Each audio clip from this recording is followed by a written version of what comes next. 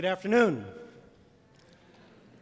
Welcome to Wake Forest University's 2017 Founders Day Convocation. For the courtesy of others, we ask that you silence any electronic devices.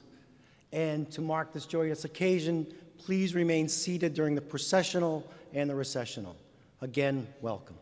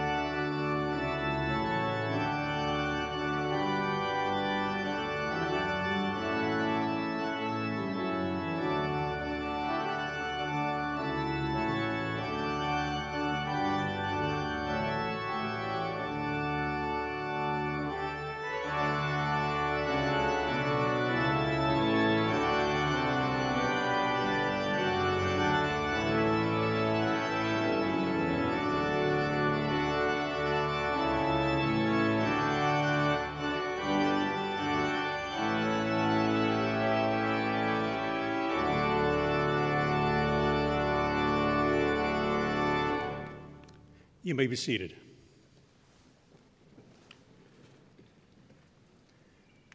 And let us pray.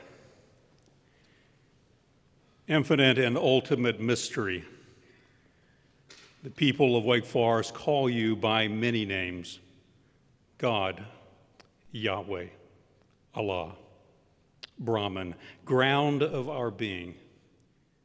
These names planted and transplanted here, the great traditions of the world now growing in our garden.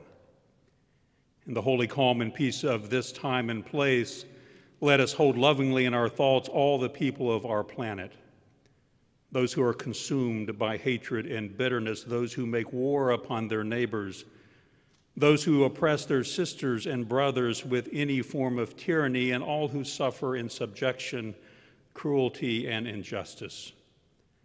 Let us recognize our solidarity with all who are marginalized or forgotten, with the undocumented, the deprived, the neglected, the other, and our common humanity, our pro humanitate, with all who bear the responsibilities that go with being educators. Let us remember humanity's ancient, primordial, and universal dream of peace, that we live together in harmony. No one exploiting the weak, no one hating the strong, each of us working out our own destiny, self-respecting and unafraid. May we seek to be worthy of our motto, free from institutional and personal oppression and contempt, pure of heart and hand, despising none, defrauding none, giving all people in all encounters of life the honor due to those who, like us, are children of the earth's great love, those who have gone before us, Their faces now we envision framed in eternity's glow are once again calling us to a wider vision of the world, a world made more fair, more just, more equitable by our efforts. So may it be. Shalom, salam, amen.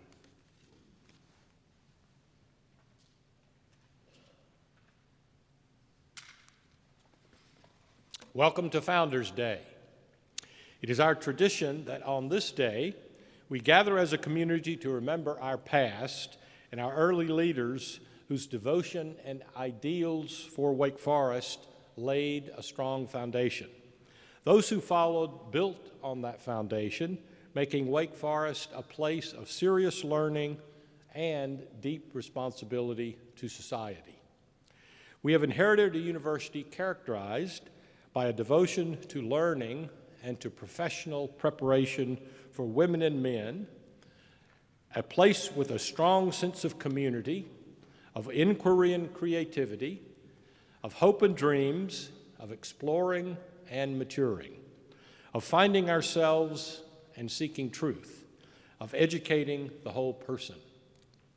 Even as we remember the past, we gather today to honor the members of our graduating class who are in the midst of completing their final semester of coursework while determining how they will apply what they have learned here to the next step of their lives.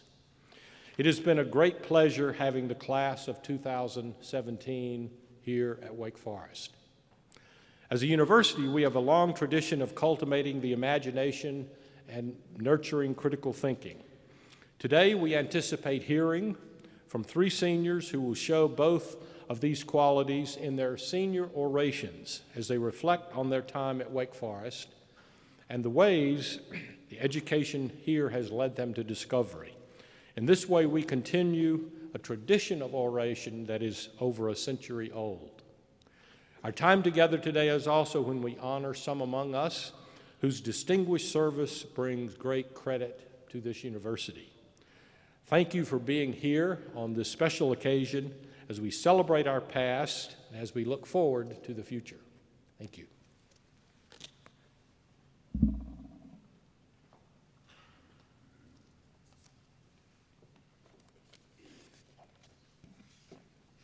Good afternoon. Really effective public speakers, orators, have been celebrated figures since ancient Greece, when lectures and performances in the agora were the principal form of mass communication, as well as a principal literary form of the time. Orators remain celebrated figures in our contemporary culture too. Think of those amazing TEDx speakers whose talks go viral around the globe in a matter of minutes. And I'll just take this opportunity to plug our own Wake Forest TEDx event, which will be happening this coming Saturday afternoon, titled quite appropriately, The Power of Curiosity. The art of the spoken word has long been a critical component of a classical or liberal arts education. The more educated the person, the stronger the rhetorical training one received. This is no surprise to us. We all know that the art of the spoken word is as necessary today as it was several thousand years ago. I could even ask you about this. Raise your hand if you've ever taken a public speaking course. Here we go. How about a formal graded presentation in any of your classes? Raise your hand. And how many anticipate that you'll be giving public speeches in your own classrooms one of these days for students, or in a corporate boardroom, or during a political campaign, or even giving your own TEDx talk? I think we all would want to raise our hands for that. You clearly get it. Excellent communication skills matter. Although Wake Forest prides itself on its traditions, indeed we are here today celebrating our traditions, the tradition of senior orations is the only one I know of that has been in existence in one way or another since the school's inception 183 years ago. Think about that fact for a minute. Wake Forest students have been giving speeches since long before the American Civil War, more than 9 generations. In Wake Forest's first year, the school boasted only 16 students, all young men. They organized a debating society that first year, And then the next year, they organized another one so they could have competing debating societies. 16 students, 2 societies. This makes me laugh, it makes you laugh. Only 16 students, and they're going to have their rival societies within a year. These societies were called the Eusalian and the Philomathesian Literary Societies. And for many, many years, they challenged each other to see which one could give the most erudite and persuasive speeches. And the winners were celebrated as anyone whose jersey we retire today or whose banner decorates the Joel Coliseum. In the same way, they were celebrated. So important was public speaking as part of a Wake Forest education that at one point in time, all seniors were required to give a public speech in front of the entire school in order to graduate. Now, rest assured that no faculty member at any faculty meeting has yet to suggest, at least since I've been dean, that we reinstate that particular graduation requirement. In fact, we have long since turned this venerable tradition into a voluntary one. The speeches you are about to hear were chosen from 31 essays submitted last month by students nominated by faculty mentors. Of those 31 submissions, 10 were selected by a faculty committee for public presentation before a public audience of students, faculty, parents, and friends. Another panel of faculty chose the 3 best orations that you will hear this afternoon. For over a century, the Wake Forest community has had the opportunity to listen to and learn from our gifted senior orators, and today will be no exception. So now let me introduce them to you. They will speak in this order. Our first speaker will be Richard Caban-Cabero. He's from Winston-Salem, North Carolina. His major is the study of religions, and he has a double minor, women, gender, and sexuality studies, and politics and international affairs. And his oration is titled, "What Are You?" Our second speaker will be Ashley Laughlin. Her hometown is Reno, Nevada, and she is a double major in English and French and has a minor in creative writing. Her title is Your Wake Forest Eye. And last but not least will be Cameron Silverglate. He's from Weston, Florida. He majors in philosophy, and his oration title is I Hope You Dance. Enjoy.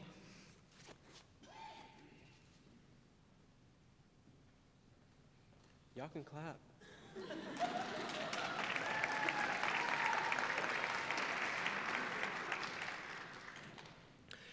I'm not sure when it began. What I do know is that once it starts, it does not go away. What are you? What? As if asking what being I am, as if trying to make sense of the physical characteristics of my skin, face, body, foreign, alien, and strange, something to be made sense of. Are, as if change is impossible, as though growth does not happen to someone whose nose is just a little too wide, whose skin is just a little too brown, and whose physique is just a little too ethnic. You. Taking the focus away from the poser of the question, questioning the one who cannot pose as anything but themselves because their flesh gives them away. In the classroom, my thoughts were met with the skepticism of, what are you? In my first social circles, my presence was met with the fear of, what are you? Even as I sought refuge in communities I thought would accept me, in safe spaces, I was confronted with that damned question, what are you? My parents never asked me, what are you? See, I came out as gay long before they could question my sexuality, and frankly, we shared the same ancestors in our skin. So my parents never questioned my indigenous or diasporic qualities. My parents cared more about who I would become than who society thought I was. But my parents did not know all of the stereotypes of our people. They did not know that mainland Americans believed Hispanics took their jobs. They did not know that mainland Americans thought all Spanish-speaking people were from Mexico. They did not know that my brown body was served on a platter to satisfy federal diversity requirements. Fortunately, in the face of all of this, my parents posed a question that shaped my success. What do you want to become? What? Referring to profession, because no school has the capacity to strip away my brown flesh and clothe me in the pale skin of my Spanish ancestors. Do you want? Because they migrated from Puerto Rico precisely so that I could want. To become. This is the question my parents posed for, not at me. that instilled in me the belief that I could access all the privileges that this nation had to offer. And here's where Wake Forest seemed to offer a pathway. This school is where both my parents and I believed I would gain access to the necessary tools to navigate this volatile world, a world dangerous for foreign, brown, strange beings like myself. They were wrong. I was wrong. See, this institution didn't offer me a different body. This institution didn't offer me a different sexuality. I did not suddenly become naturalized because I learned how to speak properly, because I learned to place a napkin on my lap when I ate, or because I became friends with gatekeepers. What this institution did offer me was perspective. It gave me the opportunity to become while it illuminated the true nature of the world. It showed me who holds the keys. It showed me how they got those keys. It showed me why. And it showed me that just because I stepped onto the foothills of North Carolina as a US citizen did not mean I would be considered a member of the national community. Belonging at this institution has been the most difficult naturalization effort I have ever undertaken. Asserting my value and worth daily has been exhausting. And it was not until my final year that I found my place. But saying that I found it suggests that it existed. It did not. The community I share in at Wake Forest is a community I helped create, a community of queer misfits who worked together to build a collective home, a community that liberated us from the demands of tradition and respectability, a community of religious, racial, sexual, gender minorities, and a community that understood assimilation as wasteful of difference.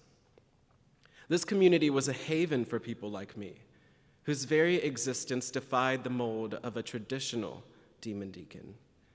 So though at first I couldn't respond, I am a complex mixture of Taino, African, and Spanish. I am the last of my family born on an island with a name that calls back to the slave trade. I'm the first of my family to attend an institution of higher education. I'm an angry, relentless student activist who believes that justice is long overdue. I am whatever you want me to be, a chameleon, able to use the correct knife and fork or no silverware at all, able to speak properly or naturally, depending on whom I need to take me seriously. I am my own, able to build my own path, willing to build my own gates. I belong. Wake Forest community. Move from asking, "What are you?" to "What do you want to become?" Cling to the motto of this university and work for humanity greater than yourself. Work to undo systems that cause the pain of marginality. Work to remove racism, sexism, transphobia, and Islamophobia from yourselves and your classrooms. Work to use platforms like this one to uplift the voices of immigrants, of Muslim students, of refugees, and to discourage the celebration of people who work to do the opposite. Because Black, brown, queer, Muslim, undocumented, and migrant people are fighting to be considered fully human. If we stand for humanity, we must hold ourselves accountable and stay true to our standards, because that is the duty of a demon deacon. Finally, I leave all of you misfits in the audience with this. If you find yourself answering the question, "What are you?" before your well-rehearsed response spills from your lips, do what I do. I look down at the tattoos on my wrists and I say, I am worthy and I am enough. Thank you.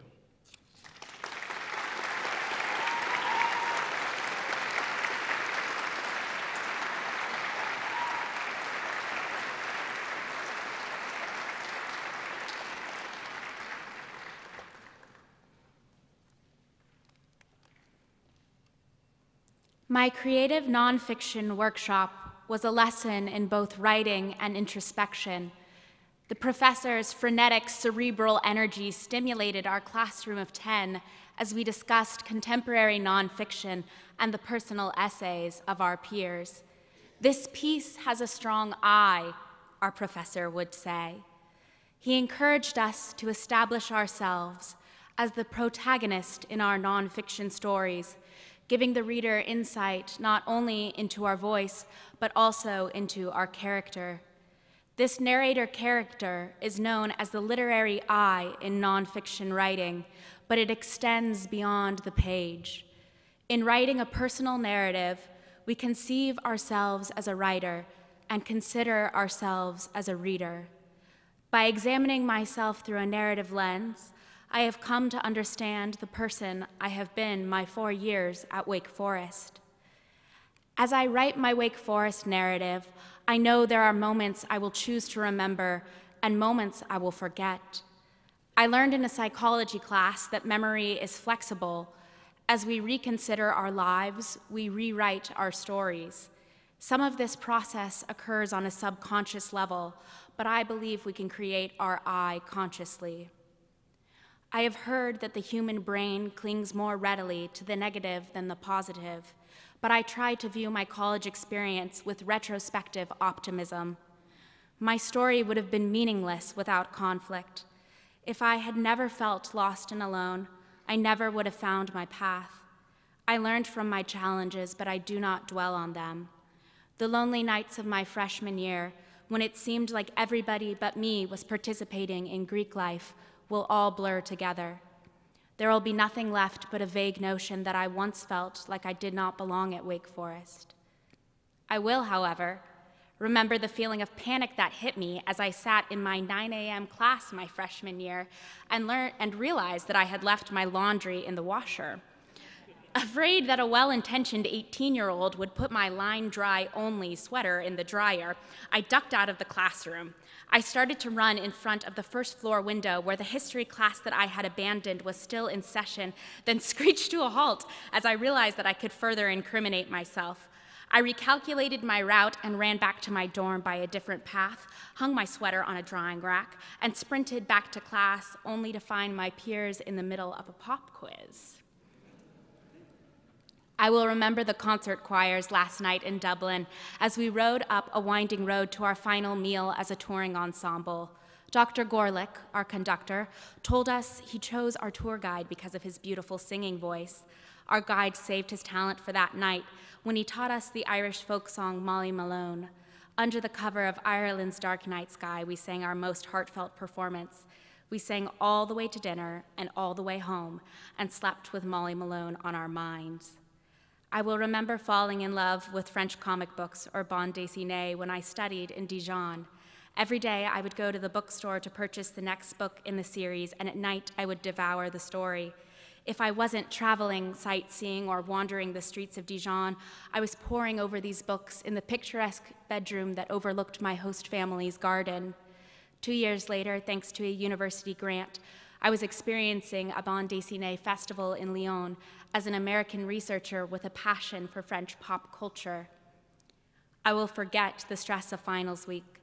I will forget the feeling of failure when I dropped a class that was too difficult for me. The moments of my struggle built me, but they have already begun to blur and fade.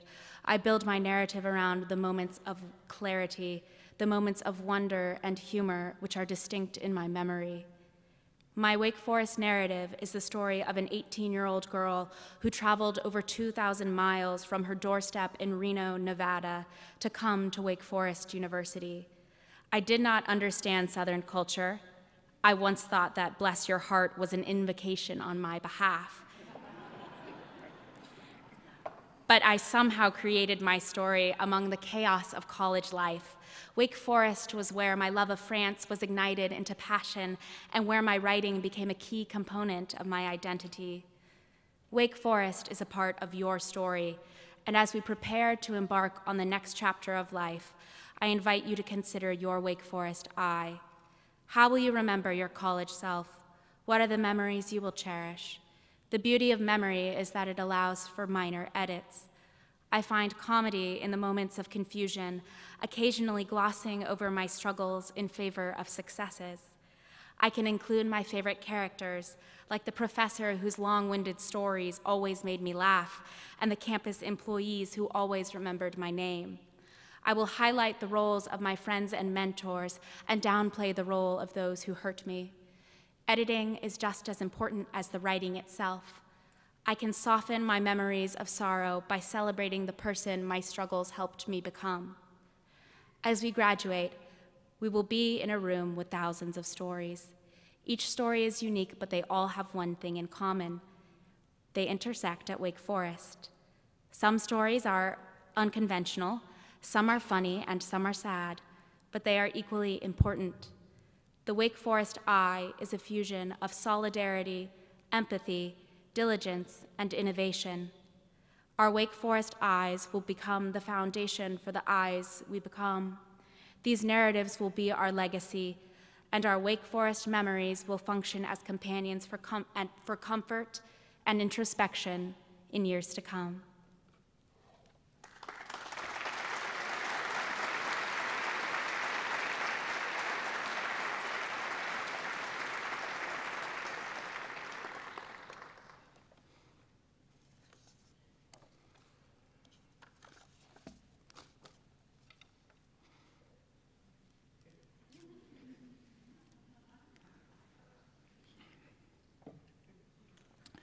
Prepare a 3-minute self-choreographed dance to the song of your choice.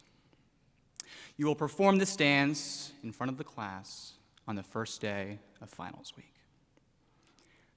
Best of luck. That was my final exam prompt for DCE 124, social dance. And after weeks of preparation, my partner and I were ready. Not calm, but ready, like two 7-year-olds lying in wait on Christmas Eve. After some classmates performed a lively shag dance to build me up Buttercup, my partner and I were summoned to center stage. Our song, Sway, by Michael Bublé. Our dance, a tango cha-cha fusion. Now, both are admittedly different than the hora of my father's Russian ancestors and the jig of my mother's Irish clan. But after growing up in the vibrant milieu of Miami, or perhaps intoxicated by the sonorous tones of Bublé's voice, I approached that stage confident in my tango and cha-cha. Now, in full disclosure, the presence and experience of my fiery Colombian dance partner did not lessen my confidence, but that is neither here nor there. The music emerged, separated by a chasm of well-trotted dance floor and anchored by our classmates' expectant stares. My partner and I approached. Slow, slow, quick, quick, slow. Slow, slow, quick, quick, slow. We met in the center as Bublé finished his lyrically apt third verse. Other dancers may be on the floor. Dear, but my eyes will see only you. Only you have that magic technique. When we sway, I go weak. Our turns were crisp, our promenades were dreamy, and our swivels, lubricious. Now, the song's denouement was to coincide with our big move, a slight split on my part and an aerial flourish on hers. Bublé's voice swelled, my partner leapt, and I lowered until, shh, my khaki trousers split from center seam to rear belt loop, unveiling an ocean of red plaid underpants. My classmates gasped, the room deflated, my professor shielded his eyes, and my college experience flashed before mine. I was transported to my first of many 14-hour car rides from Miami, Florida to Winston-Salem, North Carolina. I was confident in my talents and eager to grace Wake Forest with my presence. No mountain seemed too tall, no river too wide, and no challenge insurmountable. I felt, in short, like a seed of untapped potential, eager to blossom. Now, somewhere between Savannah, Georgia and Coosawhatchie, South Carolina, my mom turned down the radio. She said, "Cameron, your father and I would like to dedicate you some songs, a sort of flying playlist as you spread your wings and leap from your nest." In typical 18-year-old fashion, I sighed and then haughtily obliged. My mom chose "I Hope You Dance" by Lee Ann Womack. My dad played Coldplay's "Fix You." And I was annoyed. This was all I could hear. "When the tears come streaming down your face, when you lose something you can't replace." Or this: "Don't let some hell-bent heart leave you bitter. When you come close to selling out, reconsider." But like most young adults straddling the chasmic liminality between childhood and adulthood, I didn't want to lionize a humility and glorify failure. I wanted strength. I didn't want Coldplay's "Fix You," but William Henley's "Invictus." I am the master of my fate. I am the captain of my soul. So from day one, I choreographed my Wake Forest experience down to the minutest detail. Mine would be the wardrobe with the most pastels, the resume with the grandest accolades, and of course, the study abroad experience in the most exotic locale. But as I left port and began captaining my ship into the imagined paradise, I came upon rough seas. My ship sprung leaks, lots of leaks, all kinds of leaks. Girls wouldn't date me. Fraternities wouldn't want me. Not even the archery team took me. But even when I managed to patch these leaks, the winds would die and the fogs would descend. Maybe the densest fog was the time my friend's dormant childhood Tourette syndrome returned in the middle of a long-anticipated dinner party. To cope, we went for a drive as he managed his episode. We screamed, we cried, we cussed, and then we laughed, the way you do when an invisible giant won't quite fall, when you find comfort and joy in the face of a friend right there with you in the bloody depths of the foxhole.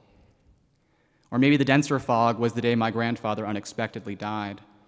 I was on my journey home for spring break, excited to celebrate my birthday. But instead of reconnecting with old friends, I spent my 21st at his funeral. We prayed, we wept, we remembered, and then we laughed, the way you do when you cherish the sweetest parts of a full but always too short life. I didn't choreograph these moments, but in hindsight, I wouldn't trade them. They introduced me to life's messy dance. At my time of life, and perhaps at all times of life, there's a tendency to think that we can script each step with precise planning and hard work, that we are the masters of our fate and the captains of our soul. Yet over the last 4 years, I have had the pleasure of learning that life is full of the unexpected, failures and flops, sucker punches and stalls. Now, don't get me wrong. I am not saying that striving and success are bad. They are important ingredients in a life well lived. But how we respond to the stumbles and scuffs matters, perhaps most of all. For character and grace are forged in the furnace of adversity, where the sweet is mixed with the bitter, and the bitter with the sweet. So what does that mean for us? Well, when you spill your coffee, when you miss the bus, when the girl or the boy says no, when your best falls short, when your honeymoon is over, when it's not just a cold, and yeah, when your pants rip, make it part of the dance. Which brings me back to DCE 124. My classmates gasped, the room deflated, my professor shielded his eyes, and we laughed. We giggled, we grinned, and as soon as we could see clear through our joyous tears, I seized my partner by the hand, and we savored those final musical measures. We chased, turned, swiveled, and chassed. We danced. like a flower bending in the breeze. Bend with me, sway with ease. When you dance, you have a way with me. Stay with me, sway with me. Faculty, fellow graduates, members of the Wake Forest community, I hope you dance.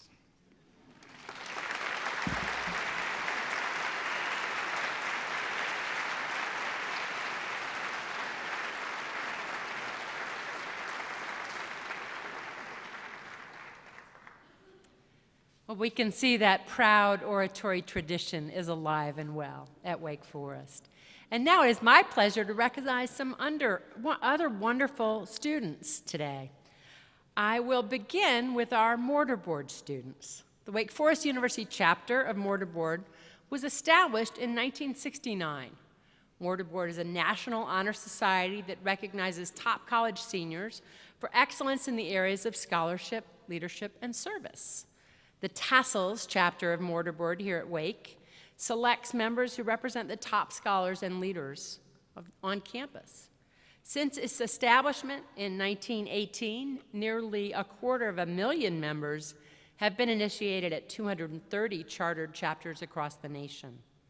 Members of mortarboard at Wake Forest are selected to serve during their senior year. Membership signifies honor, offers challenge, and represents potential for continued commitment. The challenge to the individual and to the group is to provide thoughtful leadership to the campus and larger community, to create an environment for effective communication, and to move towards identifying meaningful goals. The commitment is to extend the ideas of scholarship, leadership, and service to the community at large. Please see the names of our mortarboard members in your program. And I ask our mortarboard members to stand at this time, along with your faculty advisor. And all, please join me in honoring this group of seniors. Thank you.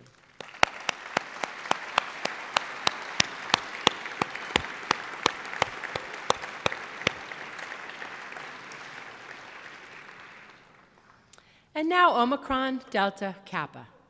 The Beta Circle of ODK, the National Leadership Honor Society, was installed in Wake Forest in May of 1939. Since its founding, ODK has initiated over 300,000 members, and the society recognizes achievement in the following areas: scholarship, athletics, campus and community service, social and religious activities, student government, journalism, speech, and the mass media, and the creative and performing arts. The purpose of the society is threefold: to recognize those who have achieved high standards in collegiate activities and to inspire others to strive for attainment. Second, to bring together representative students from all phases of collegiate life, and thus to create an organization which will help shape the campus on questions of local and intercollegiate interest. And third, to bring together members of the faculty and student body on a basis of mutual interest and understanding. Exemplary character is primary consideration for membership. And let me call your attention to the names of these terrific students in your program. ODK members, along with your advisor, please stand, and will you all join me in recognizing this wonderful group?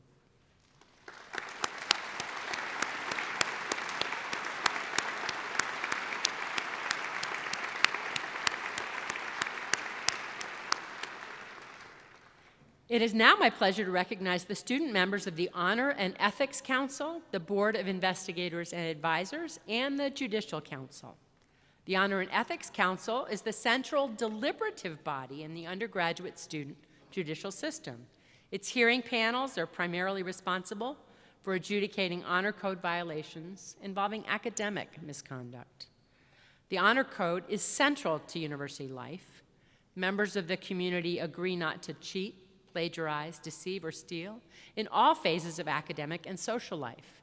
Administrative judicial hearings address violations of the university's standards of community responsibility, as well as social honor violations. The Board of Investigators and Advisors provides students encountering the judicial process with qualified, caring, knowledgeable student representatives, and provides the Honor and Ethics Council with full knowledge of the facts and context of a case. The overarching principle linking advisors and investigators with the judicial system is the search for truth. The Judicial Council collaborates with the Office of the Dean of Students to ensure fairness and due process for all members of the undergraduate campus community. In addition to these responsibilities, the Judicial Council hears appeals resulting from administrative and Honor and Ethics Council hearings. The student members of the Honor and Ethics Council are appointed by the President upon my recommendation, while members of the Board of Investigators and Advisors are selected by the Judiciary Appointments Committee. The student members of the Judicial Council are appointed by the President upon the recommendation of the Dean of the College. I wish to offer my very sincere gratitude to our student members. You play vital roles within the undergraduate conduct system, and I am personally grateful. Please see the names of these students being honored today in your program. And at this time, will the student members of HEC, BIA, and Judicial Council please stand and be recognized.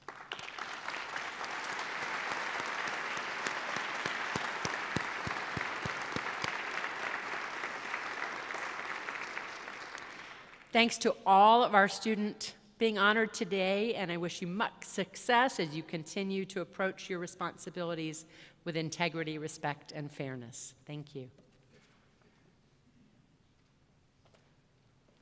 Thanks, Penny, and congratulations again to each of you who have engaged in such important roles in the university.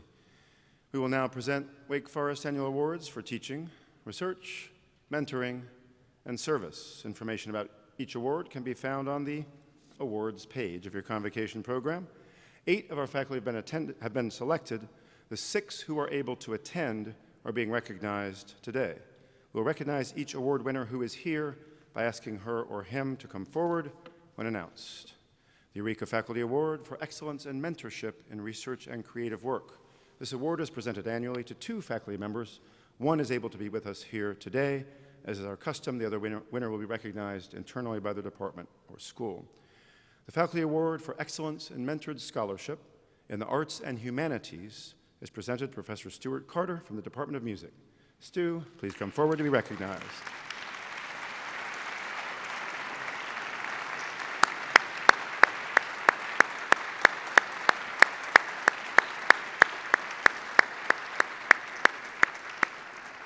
Since 1982, Stuart Carter has been an inspirational figure to both students and colleagues. One colleague described him as a, quote, model of how to gracefully combine scholarship, service, teaching, and mentorship. One of Professor Carter's many grateful students wrote us, quote, he stokes the fires of my excitement, encouraging me to continue pursuing my interests to the fullest. He offers sage advice on how to craft a coherent argument from Latin texts, historical anecdotes, musical analyses, and poetic phrases. Indeed, Professor Carter's generosity of spirit has inspired countless of us students and faculty alike. The Eureka Faculty Award for Excellence in Mentorship in Research and Creative Work conferred on Stuart Carter.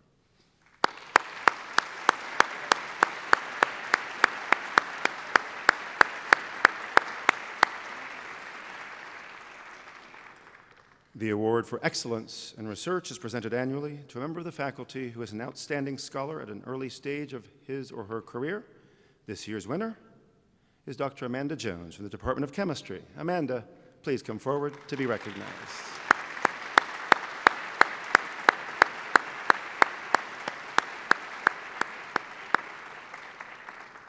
Our Dr. Jones strives to embody the Wake Forest teacher-scholar ideal. Her research in the area of gold organic chemistry is internationally recognized. Indeed, she received a 5-year NSF Career Award for this project, generally viewed as the highest national funding honor that a young scientist can achieve.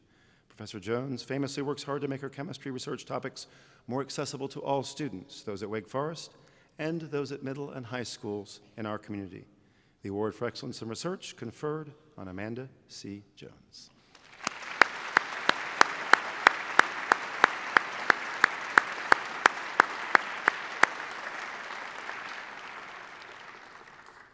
The Donald O. Schoonmaker Faculty Award for Community Service recognizes extraordinary community service by a faculty member.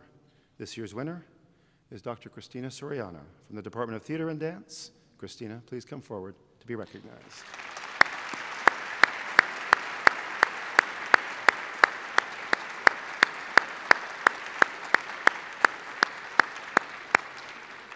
I thought you theater and dance folks would raise the roof a little more than you did. 4 years ago, Professor Soriano began a small outreach dance project for individuals living with Parkinson's disease that has grown to have far-reaching impacts on people with Parkinson's, Alzheimer's, and dementia in our community and indeed across North Carolina and beyond. This work includes 2 scientific studies co-authored by Professor Soriano and others, examining the ways improvisational dance can help with the mobility and balance for people who are aging. This is one among many shining examples of Christina Soriano's exceptional community engagement as a teacher, researcher, and scholar. The 2017 Schoonmaker Faculty Prize for Community Service conferred on Christina Sulis Soriano.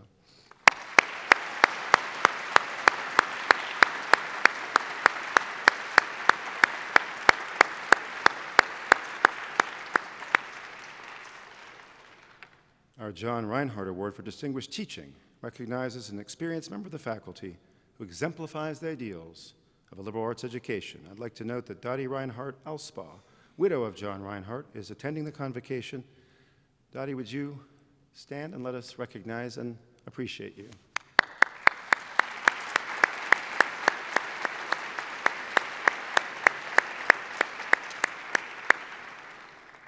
This year's winner of the Reinhardt Award is Professor Gloria K. Moudet from the Department of Biology.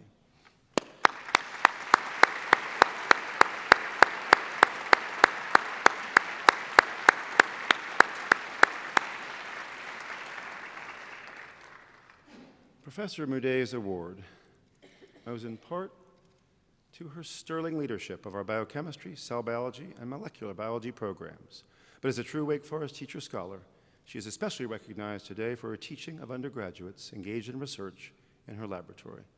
One former student exulted that Professor Moudet makes her feel, quote, like a peer discussing thoughts with a colleague and a valued member of her laboratory family.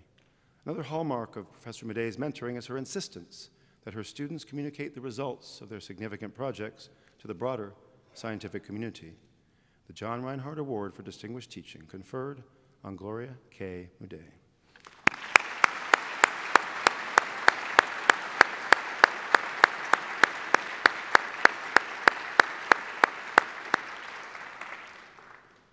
The Kulinick Family Omicron Delta Kappa Award recognizes an outstanding faculty member who bridges the gap between classroom and student life.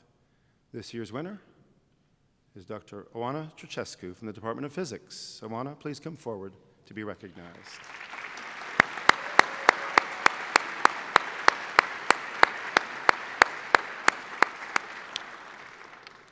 Dr. Trucescu embodies this award as a scholar, mentor in the classroom, and mentor in the research lab. In her well-established research program focused on organic electronics, Dr. Trucescu has inspired many students to pursue graduate research. One of her students writes, "She is invested not only in our research and academic futures, but also in our personal well-being.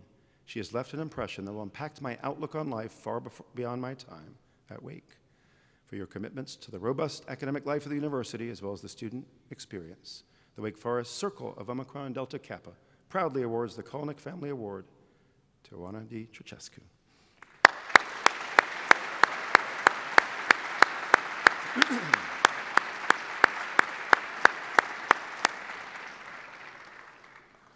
The Reed Doyle Prize for Excellence in Teaching honors a faculty member who is still in the early part of her or his career. This year's winner is Dr. Michael Sloan of the Department of Classical Languages. Michael, please come forward to be recognized.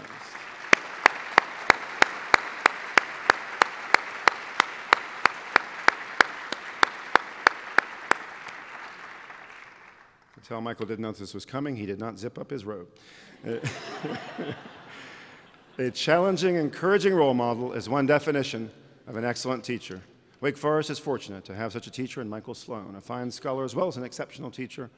Dr. Sloan demonstrates both his love of the classical world and his commitment to their well-being to his students. One of his students reports, "Dr. Sloan's class had my heaviest workload at Wake Forest, and he was my most passionate teacher. He genuinely desires success for all of us students. For your commitment to teaching and scholarship, the Reed Doyle Prize conferred on Michael C. Sloan.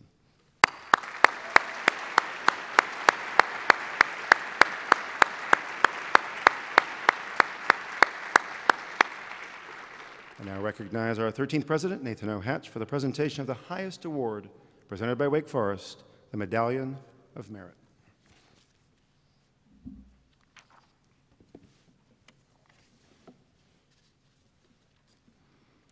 The Medallion of Merit is the university's highest award for service. The men and women who have received this honor make exceptional and significant contributions to the life of the university and have helped shape the university's overall direction. In your program is a list of Medallion of Merit recipients. I ask all past recipients in the audience to stand and be recognized for your service to Wake Forest.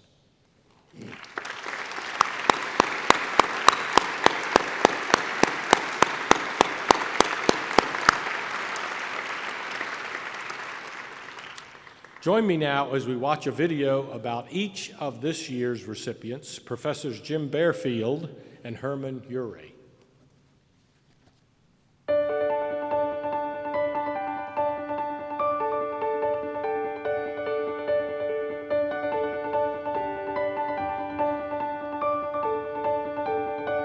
Oh, I came here looking for a job in 1963. It was the only place I came for an interview, actually. Of course of the day, I talked to people, and they offered me a job before the day was out, and I accepted, and been here ever since. He was such an incredible professor. You know, the classes were fun, the classes were interesting. I decided at that point, whatever he taught, that's what I was going to take. The first time I met Dr. Bearfield would have been when I interviewed for a scholarship at Wake Forest when I was a high school senior. He really showed that he had given my application a lot of thought and had also given a lot of thought to who I was as a person and was asking me questions based on those things as opposed to just a standard slate of kind of boring interview questions. My favorite place on campus, I suppose, was the honors room in Tribble Hall for many years. That's where I could do the kind of teaching I liked best, and I liked the crowd in there. He has always been the voice that says the most important thing is the relationship between the student and the teacher. So many of the signature aspects of our university, of Wake Forest, of what makes Wake Forest for so many of us, stem in part from him having shaped them. Our study abroad programs are the way they are in significant part because of his early work. The way they decided to start was to get a house in Europe that people would go to, which, as it turns out, was not the usual way to start, but it's the way we did. I taught Renaissance history. Very few people taught anything about Italy, and so I kind of got volunteered at the beginning. And after that, I went every 5 years, I guess. He always said that having the students abroad away from their parents, it was pulling students away from what they were familiar with and forcing them to examine themselves and examine, you know, something that was foreign to them, and he thought that was a huge growth experience, and it was. Well, it gets them out of their comfort zone, and it shows them there are other ways of living. And I suppose that's the major thing, it's for it, to make people less provincial. I'm currently an orthopedic cancer surgeon, which is well removed from the history I studied with Dr. Bearfield, but you know, the reality is that in terms of day-to-day impact, he has more influence on me than any teacher I had in medical school. Yeah, I think in terms of the values of the university and trying to embody some of the ideals of what Wake Forest means, you can't think of anybody better than Jim Bearfield. He's just got a magical quality as a teacher and ultimately as a friend. There are dozens of students going back 4 decades who find their way regularly to Jim Bearfield's office or house to catch up, to tell stories, to hear stories most of all. What he means to the institution certainly merits more recognition than he would desire for himself, I think. If I could have minored in Jim Bearfield at Wake Forest, if the college had allowed it, I would have. You have been a great mentor, you have been a great friend, and I think you have left tremendous impact on this university.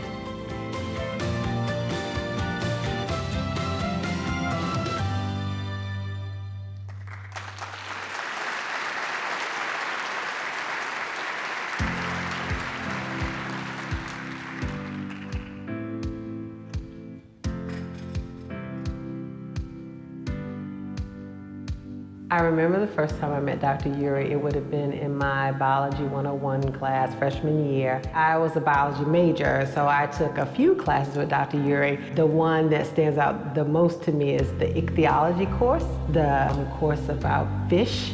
And so at the end of that course, we went on a fishing trip. Really, that was kind of a turning point in my interaction with him. Kind of went from formal professor-student to more of a personal relationship up close with him. As a colleague who came along a little after Herman, I always felt like he supported me, that he would listen if I had concerns, that he would give me advice. When I was in college, the professors I had, they told us to make sure that we passed what they taught us along, and to make sure that you help someone else get to realize their potential as well. I think for a future deacon to look back on Dr. Uri and say, here's a person that really broke ground. He came here and did his doctorate here when there wasn't an African American on site. Came and took a job teaching here and excelled in this place. So I got a letter of acceptance from them, came in the fall of 1969, and then in the spring of 1974, when I had finished everything, Dr. Resch called me and said that Wake Forest wants to hire you. And my first response was no. I've been here for 5 years, I want to go try something new. And I had outstanding offers from other schools.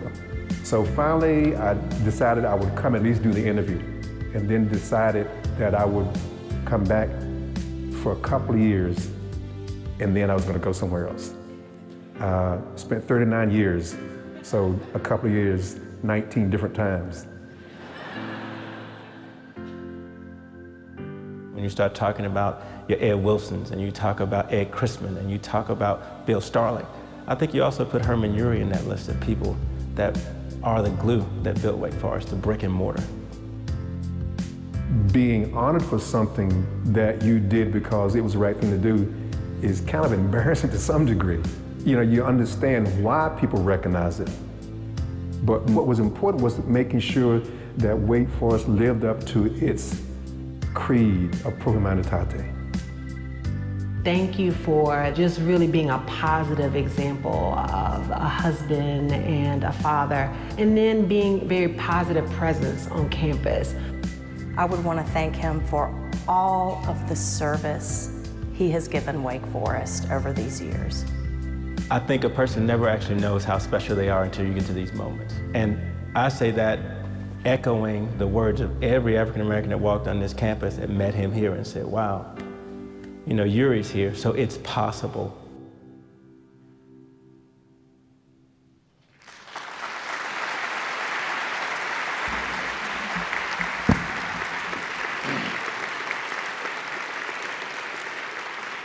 Jim, would you please join me here at the podium?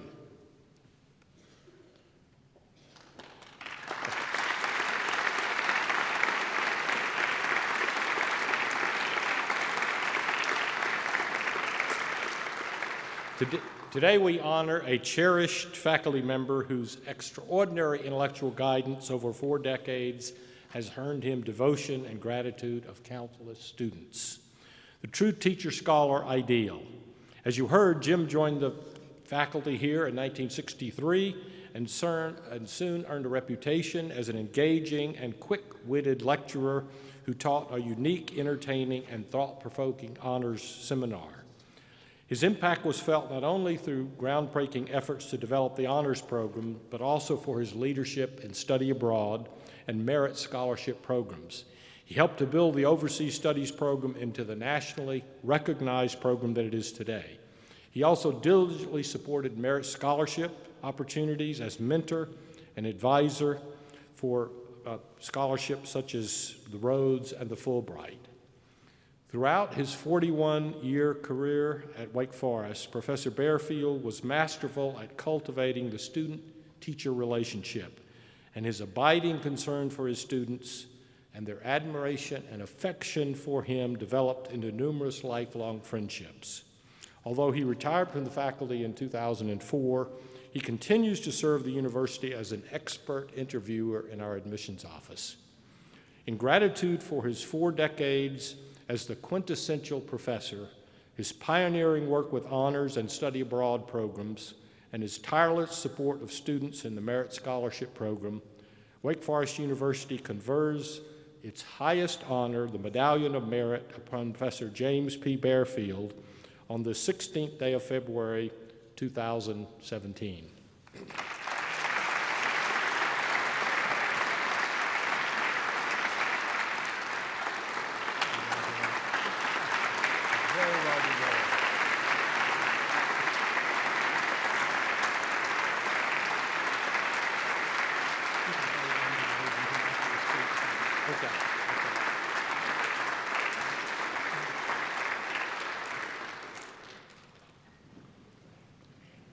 Thank you, President Hatch.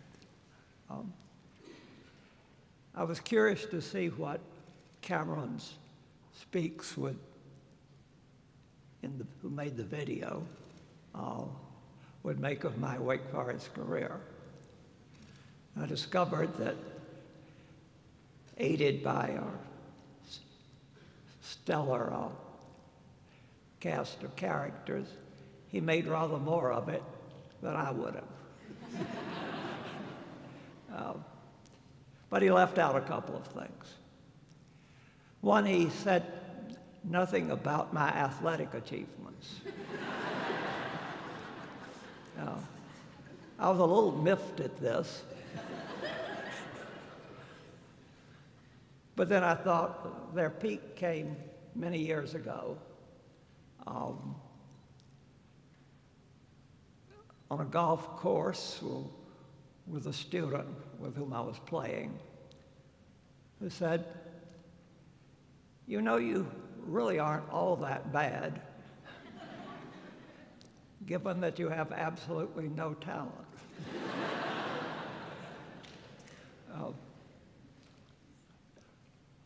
The second thing he left out, I should contribute.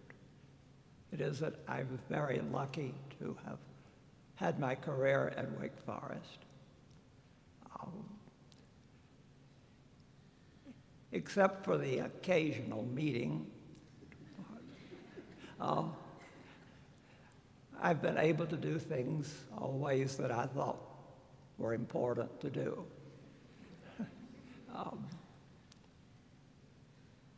Including the most important, continuing to learn. And I was able to do that largely through teaching students who also were teaching me. The other thing I've been lucky with is the tolerance of the people around me. Colleagues, students, friends. Something which still continues in the admissions office, where the young fry who are there usually managed to see me as amusing rather than as appalling.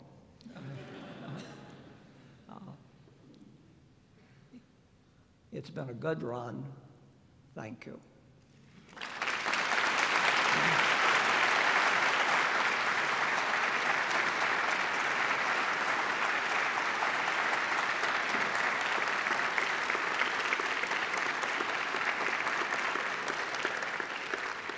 Herman, would you please join me here at the podium?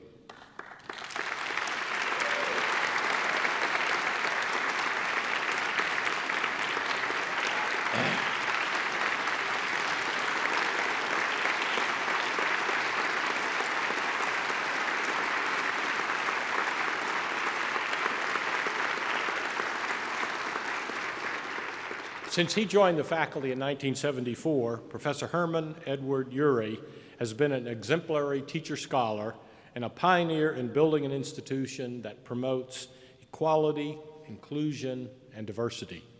Because of his inspiring efforts to create a better Wake Forest, both in and out of the classroom, Today we honor him.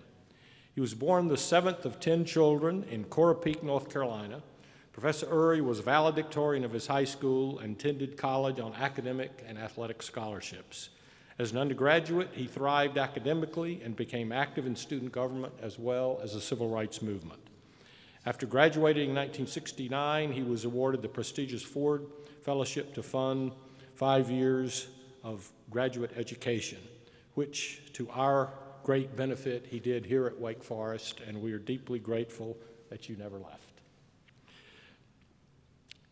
He became the first African-American graduate student on the Renolda campus, the first African-American to earn a doctorate, and at age 27, one of the first African-Americans to join the faculty. In 1977, Professor Urey helped establish the Office of Minority Affairs, now the Intercultural Center, that created that great foundation upon which we build today. His bold, innovative, and enthusiastic approach both in and out of the classroom earned him not only the respect of his students, but faculty and colleagues. He served as chair of the biology department for several years and as associate dean of faculty development from 2006 to 2010, afforded him the opportunity to mentor numerous young faculty. In gratitude for his decades of service as a gifted and inspiring teacher-scholar, his dedication and commitment to the spirit of pro humanitate, and his pioneering work for equality and diversity, Wake Forest University confers its highest honor, the Medallion of Merit upon Professor Herman Edward Urey, on the 16th day of February 2017.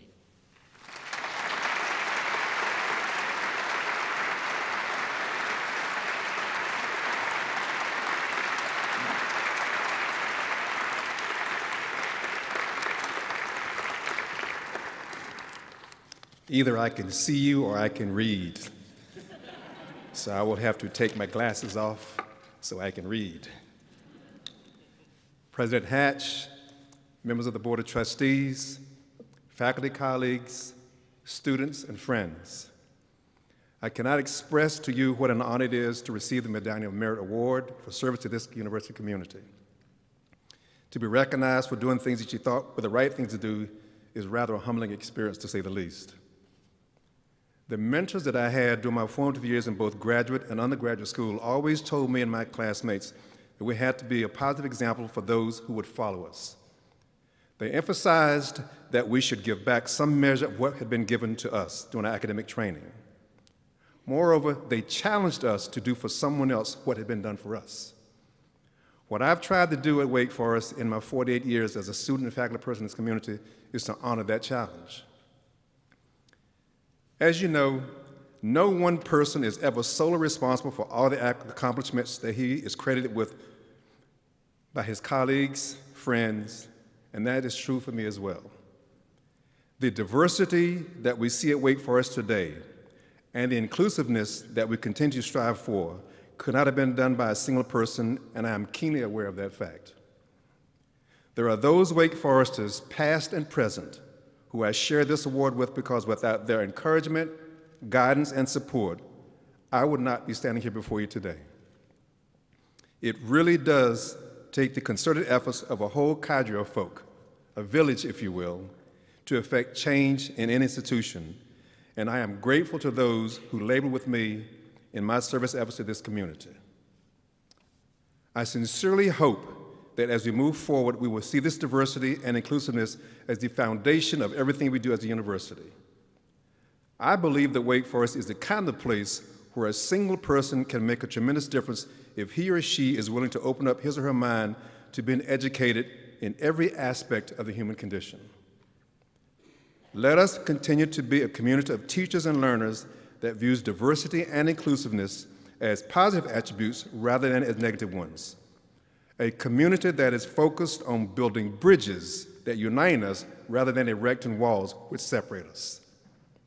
I will continue to contribute to this community in any way that I can because I truly believe in what we are doing. It is indeed an honor, and I thank Dr. Hatch and the Board of Trustees for bestowing this honor on me and those who helped me during my 48 years at Wake Forest. Thank you.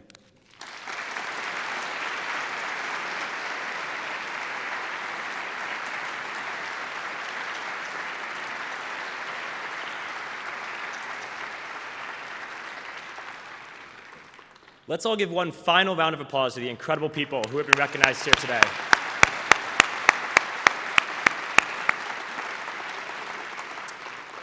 So as you've heard already, 183 years ago, this institution was founded upon a basis of shared devotion to service for all mankind. This notion of service has expanded in the almost 2 centuries since the university's inception, stretching beyond manual labor to include an overall dedication to the betterment of universal human welfare. We have taken this commitment and interpreted it in every way possible, fully living out our allegiance to the Wake Forest community every day. The connection we share to our university and motto permeates everything that we do. Our 3 senior orators have demonstrated their incredible talent with words, walking us through the past 4 years in their shoes and encapsulating what it means to them to be a Demon Deacon. Our faculty members who received the Teaching, Research, and Service Awards have shown us the importance in cultivating an intersection between values and profession. And finally, Professors Bearfield and Urey's lifetimes of service dedicated to Wake Forest have set a high standard for each of us in continuing to reaffirm our love for Mother so dear. In addition to these strong and capable leaders, the class of 2017 has achieved much more than merely making it through our 4 years here. With help from faculty, staff, and peers, we have thrived in our environments and discovered our true passions. We have traveled around the world to speak with international leaders, used our brainpower to develop influential ideas and projects, and learned with an open heart and mind. The following video shines a light on 22 individuals from the senior class who have taken Pro Humanitate and the spirit of our university to heart in the amazing work that they have accomplished. While we are only on campus for 4 years, it is quite clear that our dedication and commitment to service will last much longer. And for that, we have only Wake Forest to thank.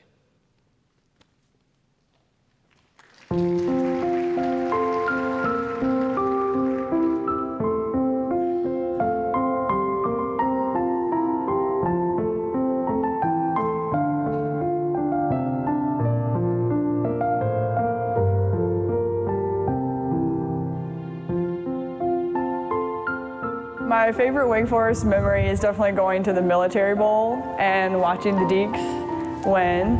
It was a great experience, and I got to travel to DC with my family.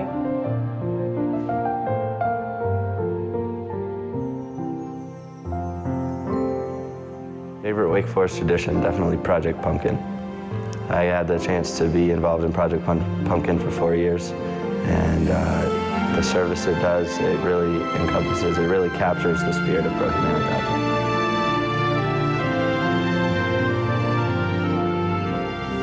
My favorite Wake Forest memory would probably be homecoming. It was just a lot of fun, a lot of energy coming from the student body crowd. It was like great being on the field with a lot of my friends. It was just one of the best times I've had at Wake so far. Being on the football field, getting our 6th win for the the bowl game, the first bowl game since 2011, and literally we were so ecstatic. The last 30 seconds of the game, everybody was like getting pumped, getting ready, and then we stormed the field, and I took a video and actually put it on Instagram, and it was just the spirit that was out there. Everybody was really, really excited.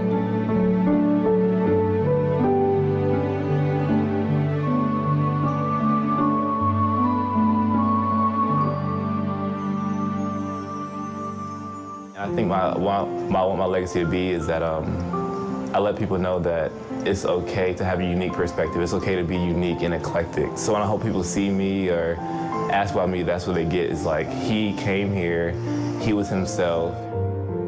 My favorite Wake Forest tradition is Love Feast. It comes at the perfect time right before finals when all of us are stressed out the most.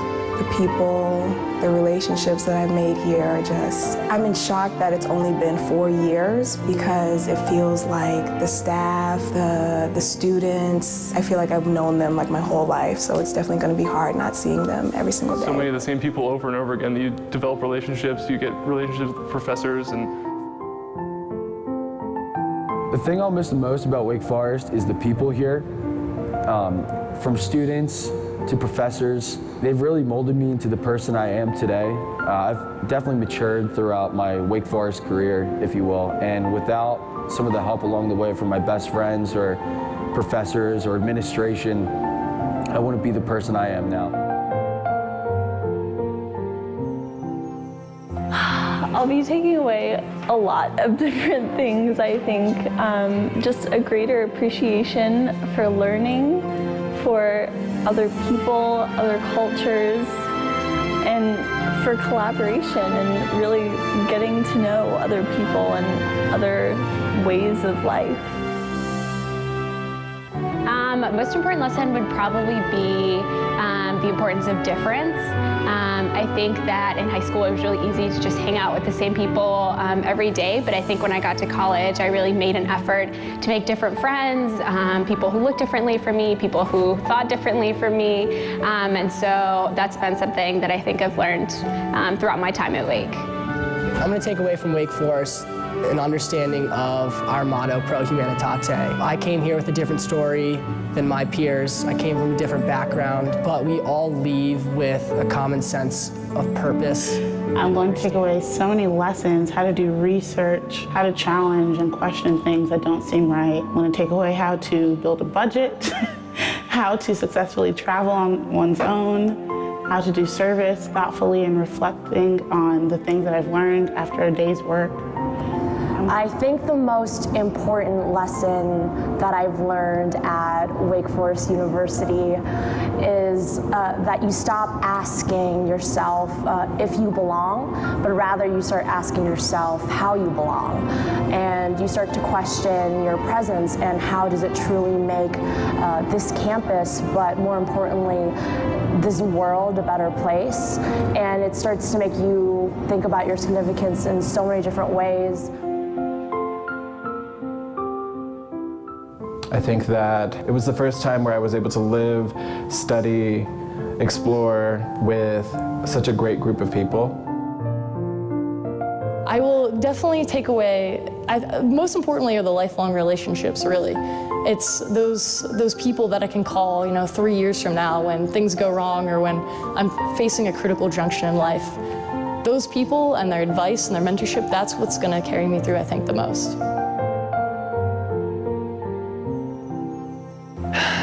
I think that I really want for people to understand or accept or embrace the arts as an opportunity for social action. I have spent the majority of my time here working on that, and whether or not people remember me in that context or just think about our community that way. Pro Humanitate means to me branching out into the community. So when I came to Wake Forest, I realized that Wake Forest and Winston-Salem were not as close as they should have been.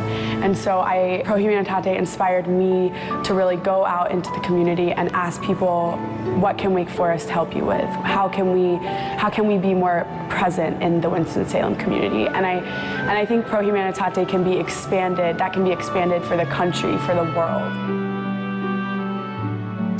When I leave campus, I'll take with me definitely a lot of memories. I've spent a lot of time here with different people, and it's going to be amazing to just look back at this time and just reflect on everything that's happened in my 4 years here, and be able to see and reconnect with the people after I leave and just see how much of an impact they've been able to make as well.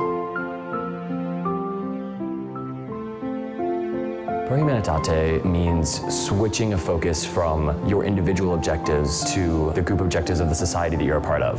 Putting forth your effort, your time, and your energy to make sure that the lives of others are constantly increasing, constantly developing, and constantly being supported. The Pro Humanitate vibe within our own university, how everyone knows each other or of their person and are never afraid to interact with each other.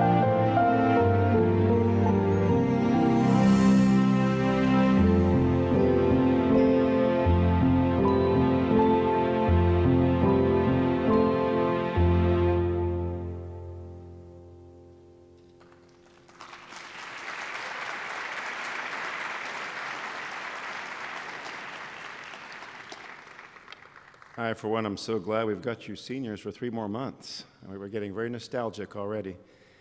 Following the recessional, my office is hosting a reception for the campus community straight across the quad in the green room of Renolda Hall. Please come and particularly greet Herman and Jim, Professors Bearfield and Uri. I hope you'll join me there. Now please stand for the alma mater and continue to stand for the recessional, which will be directed by the faculty marshals.